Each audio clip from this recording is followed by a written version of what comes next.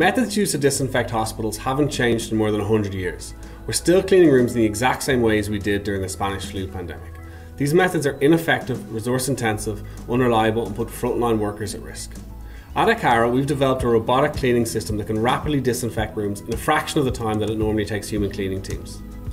Our solution does so using UV light. And what makes Violet truly unique is that it has the ability to operate safely alongside people in the settings where it's used. This means that we don't need to evacuate rooms prior to use, enabling us to deploy it more frequently and more locations than is possible using existing UV disinfection technology. Violet builds on more than a decade of cutting-edge research in the areas of robotics, artificial intelligence and user-centered design conducted here in Trinity College.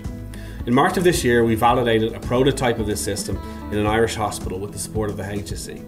And since then, our attention has been on the development of a new and improved version of the Violet robot, which I'm pleased to say has been completed, and we look forward to launching it in just a few days at the Web Summit conference.